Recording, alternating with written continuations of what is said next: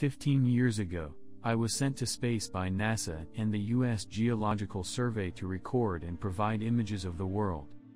It was a lovely job. I had an incomparable view of the big blue planet and all of its beauty. My favorite captures were when I passed over the Midwest viewing the Chicago metropolitan area. Then something changed. The world began to transform as grand flashes of light and giant plumes of smoke started to alter my views of the Earth. As the clouds and the dust began to settle many months later, the world was drastically altered forever. Cities were no longer inhabited by lights and the green of the world's landscapes had shifted to never-ending blotches of dirt. My favorite view was crumbled and in shambles. As time went on, the planet transformed into a desertified wasteland, powerless to the whims of human destruction. Chicago, the Midwest, the world, will never be the same.